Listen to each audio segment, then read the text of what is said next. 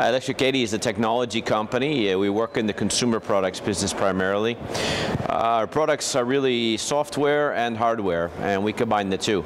So we're a little bit different than most companies in our segment, whereas they're making machinery primarily. Our equipment is all over the plant. In other words, we make equipment in the converting area, as well as we're making equipment and systems that you can't see, which is software, which runs the entire plant. So basically, we have a role of kind of orchestrating all of the movements of all of the products and raw materials within the plant.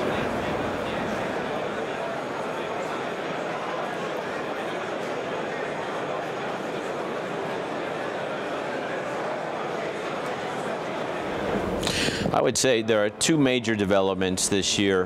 The first is our MIAC platform, which is a software platform, which really combines all of the aspects of plant management, from management of the warehouse and raw material movement to the actual management of the different pieces of equipment in the system as well. So what I'm trying to say with all this is that we're coordinating all of, again, like I said earlier, all of the movements of material and information throughout the production process.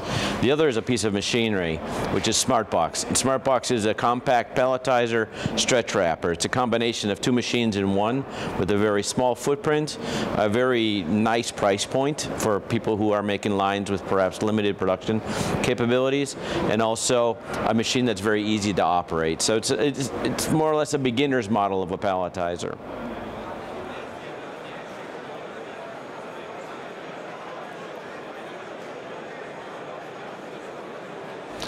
The MIAC is a very important show for us. I mean, first of all, it's every year.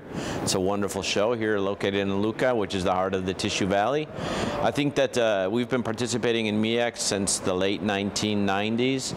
So this is the 25th year of the show, more or less, and we've been participating almost every time from the beginning on. And we find it a very valuable show. We find it a great meeting place, and we're seeing now this year, for example, I think more international customers coming in too, which is very interesting for us. Whereas before maybe it was mostly Lucchese based, I think now we're actually seeing customers today from Russia, from Latin America, even some from the United States. So it's a good show. It's maybe they should think about making it grow a little bit more.